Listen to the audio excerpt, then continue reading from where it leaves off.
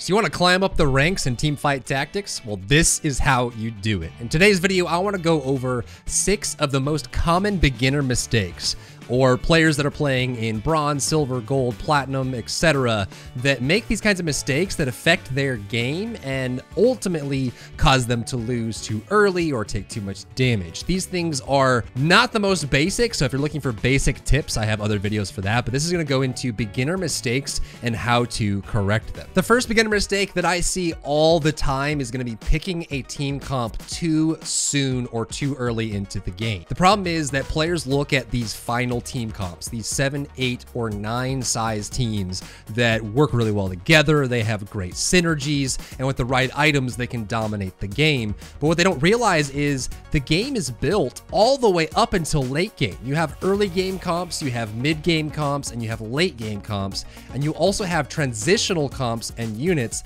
that are really good at getting you to that late game stage. So if you're picking a comp in the beginning of the game, you're probably going to run into a situation where you can't complete it, you don't have enough money, or things just don't work out in your favor, or maybe you don't even have the items for that comp, because as we all know, compositions in Teamfight Tactics are built by items, not by units. So here's a general rule of thumb to help you know when you should be picking a comp. I like to look for my final game comp by the time I hit around wolves. Anything before wolves is usually just a mid-game comp or a stopgap to see if you can make it through mid-game without losing too much HP.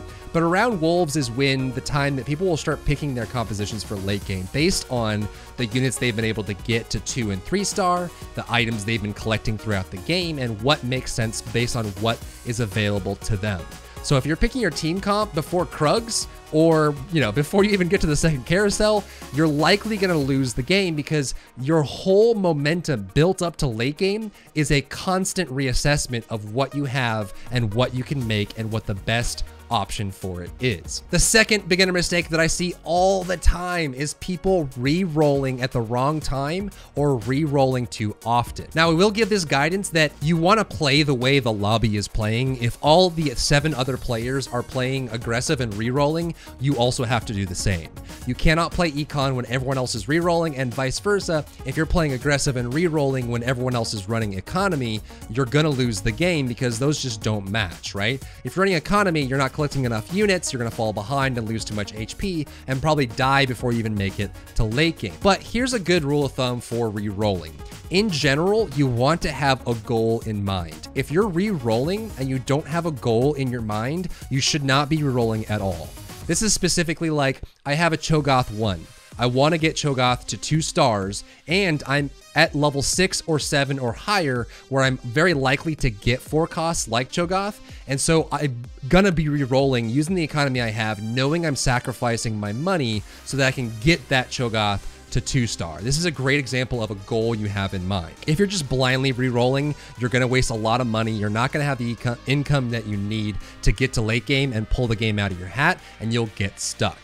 Generally, if you get to Raptors and you don't have your late game build, most players around Raptors will be going all in. And what this means is if you don't have your late game build close, or you don't even have an idea of what your late game build is going to be because it just hasn't come together yet, if you're passing Raptors, you probably want to go ahead and take the 40 or 50 gold that you have and just re-roll all that and roll down and see what you can pick up. Because a lot of times, if you're going past Raptors and getting to Dragon and you don't have a late game comp, you're in late game at this point and you need to find a build or you're just going to get eliminated. The number 3 mistake that I see from beginners in this game a lot is building the wrong items or building items at the wrong time. Now, items, like I said earlier, and I will always preach this, items are what makes Teamfight Tactics builds work.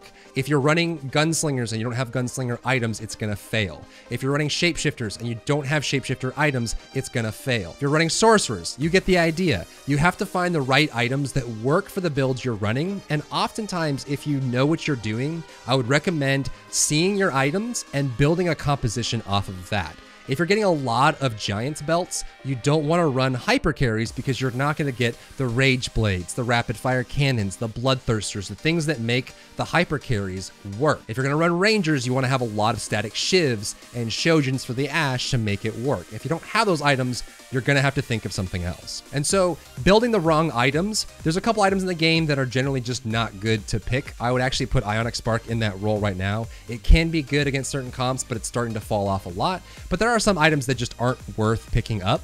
And there's also items that generally are based on a specific area of the game. Static Shiv is really good early on. If you get Ionic Spark really good early on, it can do a lot of damage. But late in the game, they don't do as much. The flip side of that is if you get Morellonomicon at the very beginning of the game, that won't have the same level of impact because Morellonomicon is great if you're using on people like Kennen, Garen, anyone that has a large AoE, Cho'Gath, Karthus, these kinds. And the team fight needs to last long enough for A, you to get your ultimate off, and B, for that Morellonomicon to actually take effect. And so if you're building Morellonomicon with 3 units or 4 units on the board, it's not going to have the same impact as another item. The number 4 mistake that I see a lot, and this is probably actually worth an entire video on its own, I'll put that on my list, but it's not playing what the game gives you. I want to tell you right now that you need to get it out of your head that you are in control of what composition you build. It's not true, especially when you get to the high levels.